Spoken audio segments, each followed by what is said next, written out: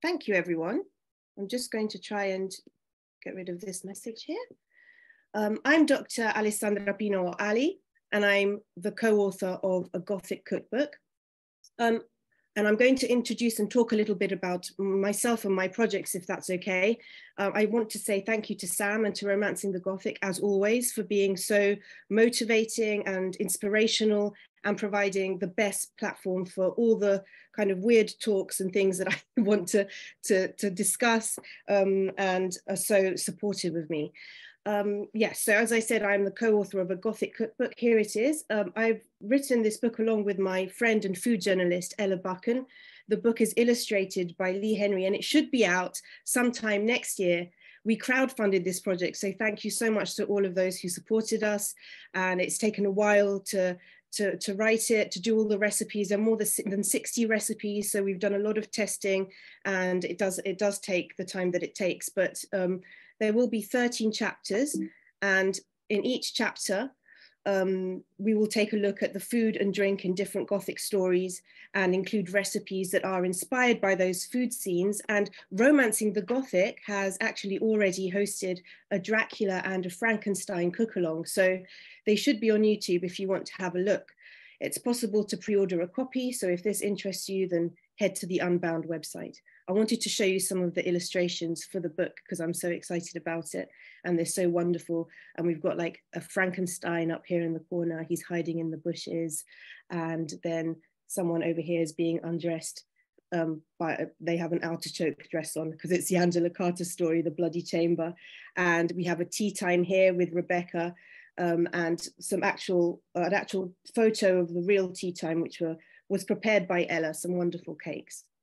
I'm also the co-host of a podcast called Fear Feast, along with Vanessa Baca, with whom I have the absolute best time looking at horror through books and the films based on those books, or vice versa, through the lens of food and consumption. And we're at the end of our satanic season at the moment, and my favorite episode so far is the Exorcist one, and it's called Regan is Not a Vegan.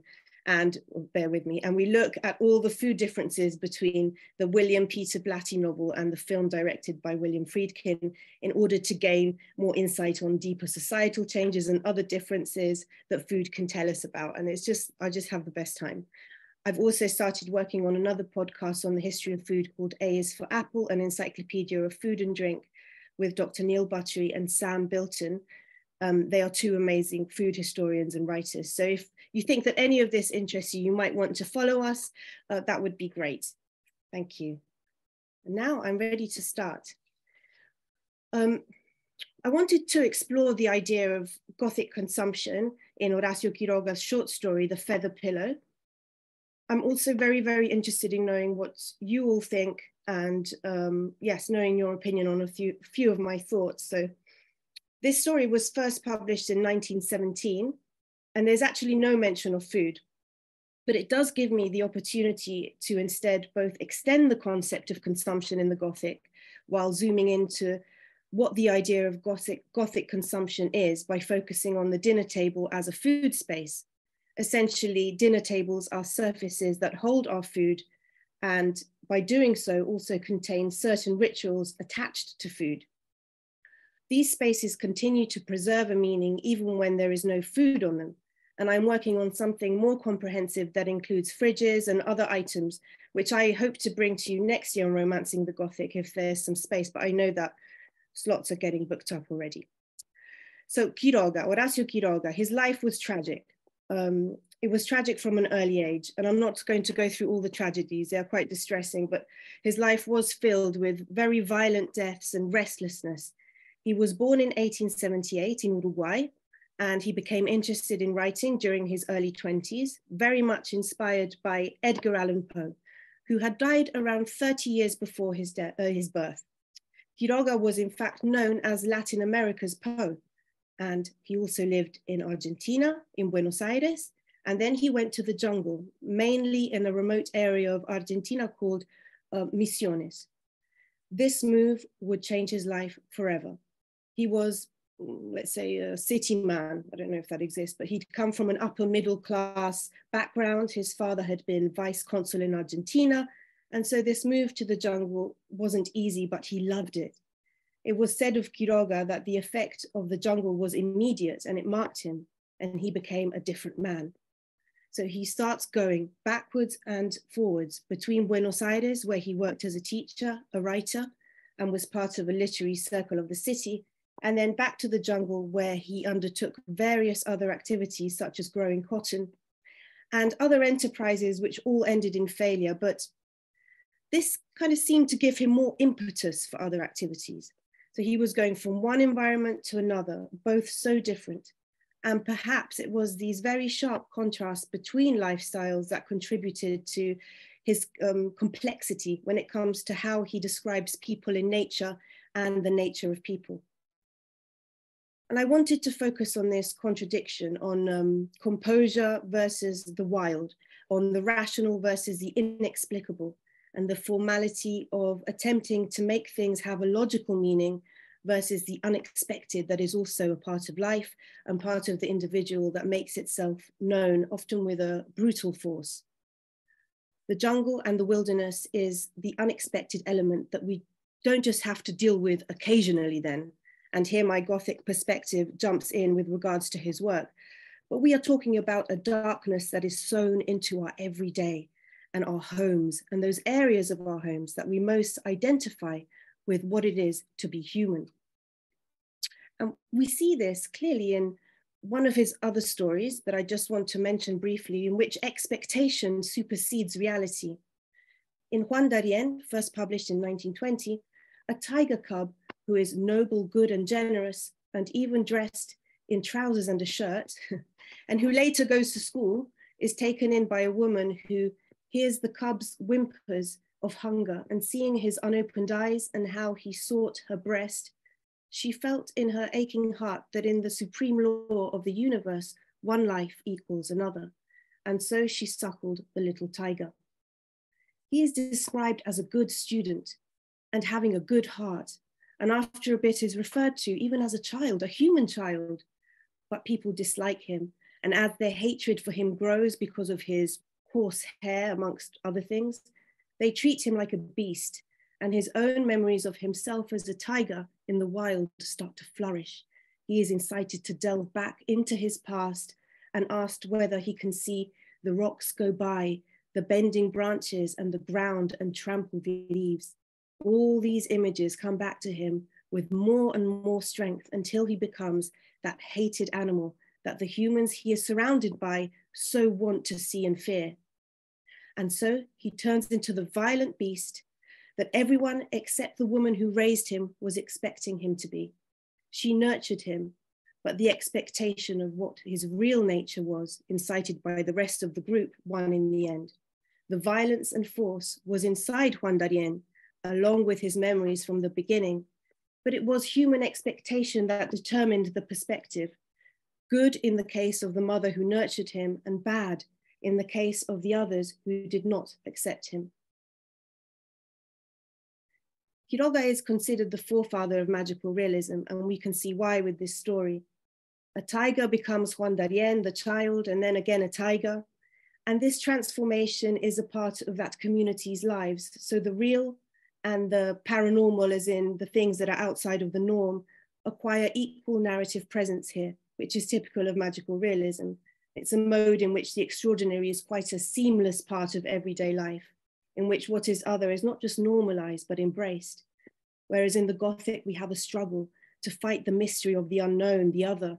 And this fight often ends in failure. Maybe not. The mystery tends to remain unsolved. Maybe this is changing a bit. Perhaps in this, we have one of the contrasts between the two modes, but we're not going to go too deeply into these differences. I mentioned earlier that Quiroga's, one of his main literary influences was Edgar Allan Poe, with whom he shares this morbid fascination with death, with addiction and illness. But I will be looking at what is Gothic, specifically in the spaces of consumption in the feather pillow. So let's meet Jordan and Alicia. Over the last 10, 15 years or so, there's been an interpretation of this work as a vampire story. But when I studied and read this piece and discussed it more than 20 years ago, there was no mention of vampires in the literary analysis that I was exposed to, at least. And in fact, in 2007, The feather pillow was turned into a stop motion picture or animation, and there is absolutely no shadow of anything vampire-like, my first pun, and Alicia hallucinates actually seeing a pig, which is a very interesting choice. There's another version in which Alicia goes out to buy her own pillow, and then another still in which we don't get to see the actual parasite, but we see the pillow moving on its own because of the parasite moving inside it. And I'll link these in the chat later. I suppose even now it's a story that very much is still open to interpretation. It's a story of a couple, Jordan and Alicia, who begin their life together as newlyweds, but Jordan's rigidity and coldness upset Alicia as a young bride, and she's too shy to speak out. So she becomes unwell, suffers from hallucinations, and eventually perishes in unexplained circumstances. Jordan tears open the pillow where Alicia's head has lain during her illness, when a maid observes some drops of blood, only for Jordan to make the discovery that inside the pillow was a beast swollen with Alicia's blood. It seems nice and soft to sleep on a feather pillow, but what is going on in that fluffy interior? Similarly to the story about the tiger and many others about nature, Quiroga was in love with his beautiful jungle, but what dangers lie beneath this verdant, fertile environment? Fertile with horror, more like. I always thought that the story's first paragraph tells us all the most important things that we need to know and pulls us in with a real sense of discomfort. Imagine going on a honeymoon that gives you shivers, or worse still, imagine walking along arm in arm with your husband and shuddering as you look up at him, at his, quote, impressive stature. But it's not just his physical appearance. He also doesn't say a single word. Are we in the presence of a South American vampire? He's no Carmilla. He doesn't seem to be very flirty or seductive in the slightest. And Dracula is quite chatty, and he's not aristocratic like him. An emotionally unavailable Twilight hunk, perhaps? Is he one of Edward Cullen's forefathers? But this kind of strong, silent man who does not express emotion is a particular configuration of masculinity that is culturally exalted, and we will go on into that in a little bit. When I mention this sense of discomfort, it's because even though there is this premise of coldness on Jordan's part, we are told that he, for his part, loved her, Alicia, profoundly, but never let it be seen. She, on the other hand, is blonde, angelic, and a timid young girl. And I think this is key to the rest of my interpretation of this story. It's not just him, it's also the house that gives Alicia chills. It's bare and silent and cold. Jordan's footsteps echo from one room to another, and she grows thin, has an attack of influenza, and is only able to walk with Jordan's help after waiting for him alone for the whole day. But he does demonstrate a tenderness towards her. He isn't unkind. Jordan paces up and down in the drawing room, sometimes in the bedroom. And when he enters the room where she lies ill, she screams in fright, confused as to what she was seeing. Was it Jordan? Or was it an anthropoid, poised on his fingertips, staring at her? It definitely wasn't a pig, though. I don't know what happened in that version. So the echoes of Jordan's footsteps, his pacing, perhaps also transfer to how Jordan's corporeal form resounds as a hallucination for Alicia, taking on different forms. When she becomes too unwell to walk, Jordan's doctor is called to visit. Jordan and his doctor pass Alicia's wrist from one to the other, and then the diagnosis, anemia. When it's time to discuss Alicia's fate, Jordan's doctor and Jordan move to the dining room. Now the doctor represents science and authority in society, and he says Alicia must have complete rest, emphasizing her weakness once they move to the dining room, and we'll look into that symbology. Then after the doctor has explained that there is nothing they can do to help her, the text in my 1976 English translation translates Jordan's reaction as follows. "That's my last hope," Jordan groaned, and he staggered blindly against the table, giving the reader a sense of Jordan's despair because he's groaning, he's staggering.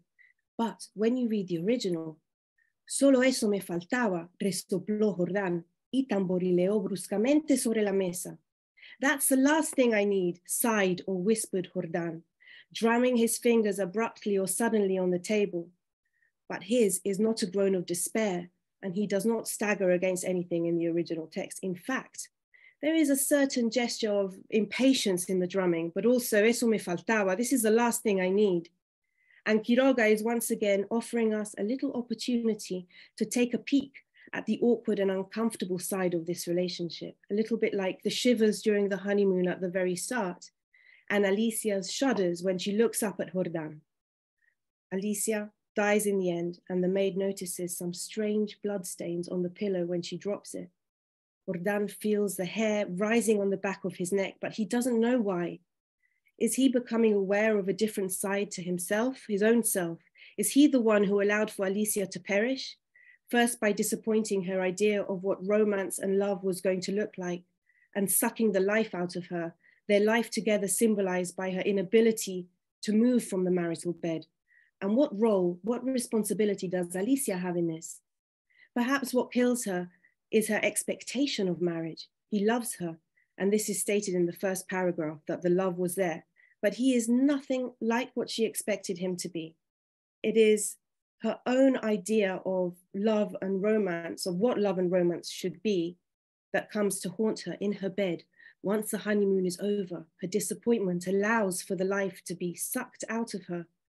And again, we have this ugly contrast, the result of living alone with the illusion of love when she's left by herself during the day when Jordan is out, and her projection of who she thought he was in the context of her new life as a married woman. But there is no deception here. Jordan is how he is, and he loves her in his own way. And when the maid announces that she has found something in the pillow, he freezes with terror. Will he need to confront the parasitic reality of the convention of marriage, now that the scarcely perceptible hidden reality is there, pulsating in the shape of a monster full of his wife's blood? And I really like this picture. I found it was a good choice for one of the additions of this story.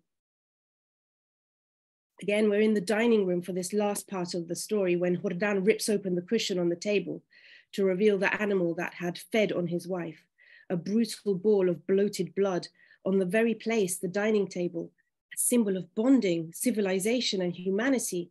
And here is this parasite, and suddenly it's a space that also holds within its boundaries a killer creature. But how many unacceptable things are normalized just because they are contained within socially acceptable boundaries of everyday life? But sometimes uncomfortable truths come out in spaces that they're there to contain. And we have, like this, a Gothic idea of consumption, where everything is inside out, and what was hidden deep in the feathers of an unhappy marriage is apparent for all to see in society, metaphorically speaking and literally on the dining room table. There was something about this story about how Jordan, though he loved Alicia, never let it be seen. And I think the symbology of consumption that of course encompasses issues of monstrosity and masculinity by focusing on the dining table as a symbol of society and of family, the tension between private desires and social expectations allows us to dig a bit more into this aspect. Is Quiroga trying to tell us something about social pressures?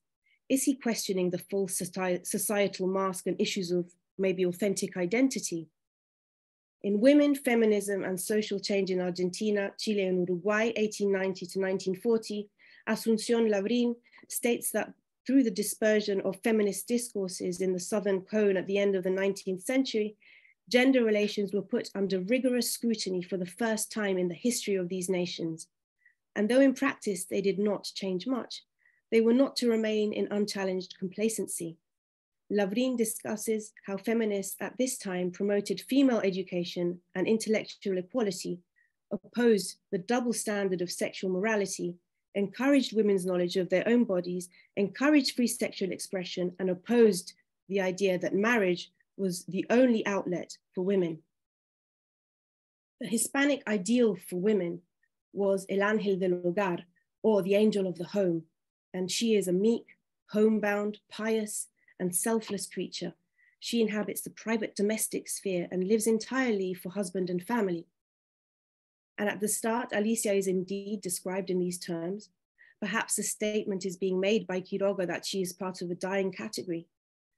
Quiroga's time was one in which promoters of women's rights attempted to foster female self-confidence by encouraging women to transgress gender norms of female silence and to speak about topics of intellect over the body that were traditionally banned for women. And Colin McKinney argues that the male ideal in the 19th century consisted of intellect over the body, of prowess and strength. So men were expected to have these firm, muscular bodies that were self-contained and hermetically sealed and subject to self-discipline. Men were encouraged to control the public sphere and exert their authority over women, but men also underwent a predicament because they became victimized by medical discourses that scrutinized and pathologized male bodies and passions. The man who was unable to control his passions was not only considered sick, but he was also equated with the dreaded, fluid, and sexualized nature of the feminine. The end of the 19th century was a time when the gender roles were particularly rigid and polarized, and both sexes were expected to conform to unattainable ideals of manhood and womanhood. Alicia notices Jordan's silence, and she wishes that he were able to express emotions more freely in that first paragraph. She is his wife now, so she goes along with it, shivering and shuddering at him in the background as he ignores her. But what has this silence done to her? The effect of this seems also to surprise Jordan himself, also a victim in a sense, as we've seen with these discourses on masculinity. So how appropriate for Jordan to rip open the pillow on the table to reveal the monstrous parasite transformed by Alicia's blood, now contained within the confines of that same oppressive social space, a gruesome victim drained by convention. She has been literally consumed, and there is her blood on the dinner table. And the table becomes a site of desecration of the idea of the traditional family and rules. Quiroga writes about places that are as silent as death, like the jungle, like houses. And now the dining room echoes with death instead of life. Instead of food and drink, Alicia has become the object of dinner, drained of her blood, now contained in this parasitic animal. And with this premise, I thought it might be nice to look at the dining table as a symbol within this Gothic idea of consumption. We're going to stray a little bit away from Quiroga, so apologies if this is disappointing, but this is part of a larger study and I wanted to try it out if that's okay. So we're going to talk a little bit about the dining table as a symbol. And as a symbol, it evokes images of people coming together and eating together to sometimes discuss intimate and personal things, but sometimes wider, say, political issues. And in doing so, cultivate an atmosphere of community. So this space of consumption can also contain a hierarchical pattern.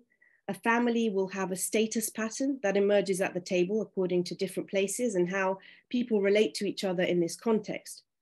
And all these patterns are still there. Even when the table is bare, it's still a carrier of that symbology, I argue. Margaret Visser explains in The Rituals of Dinner, written in 1991, that traditional families in Europe and America, which sat down to a dining room table with father at the head and mother who had prepared everything to his liking, seated at a lower place at the table to signify her subordination, soon taught the children who, officially at least, wielded the real power in the group. Visser describes the table as a constraining and controlling device. And most of the time, this is invisible to us as it's so ingrained with many other elements of our day-to-day. And here is when I started with this connection between expectation and awareness, and that there is something damaging in how things are, what the expected norm is, and a kind of horrifying realization through a confrontation with the monstrous when Jordan comes face to face with the parasite. In houses and apartments large enough to have one, the dining table traditionally stands in a separate room from the kitchen, and it's a site of a household's daily meals. It represents, as no other piece of furniture can really, and I was thinking about this, but no other piece of furniture is representative of the family as a unit. I was thinking if the sofa, but even the sofa, because no, if any member of the family should be absent, then the empty place at the table is a mute reminder of a missing person. You know, have you ever watched a film in which the children have all grown up, they've left home, and then the parents are left behind, and they face each other across this great expanse of a table, haunted by all the memories, all the fights and dramas that have unfolded around this symbol. of the family itself. And maybe at some point in your lives, you may even catch yourself laying out a plate and some cutlery for someone who is no longer with you for whatever reason that may be. But many families now eat in the kitchen, and maybe IKEA changed this. And the dining table has evolved into maybe not being just made out of wood, you know, no more just solid heavy oak, but it might be a lighter material like plastic. It might be a different color. It might be red or yellow, but it's still the same table that gave us the word commensality, meaning togetherness arising from the fact that we eat at one table. So eating around the table is a way for us to express the bonding mechanism, which is common to every human society, and that is sharing food. And only a certain number of people can fit around a table. So how does it make you feel maybe when there aren't enough chairs, or you're a little bit squashed and you have to negotiate your legs around the leg of the table? It can be frustrating, and you might feel less important compared to others who have a more comfortable seat. So who holds the power in these scenarios, for instance? If you're organizing a dinner and you're in a position of power with the choice of guests that you and only you can make, you hold that power. So if you think of this food space as a stage, you can control when and what people eat. The dinner table is one such stage. The menu is an interesting idea, this film, because one of the people who goes to this dinner was not invited, and that messes everything up for the chef. But because there's a loss of control, but it's a relatively new film, so I'm not going to give any spoilers.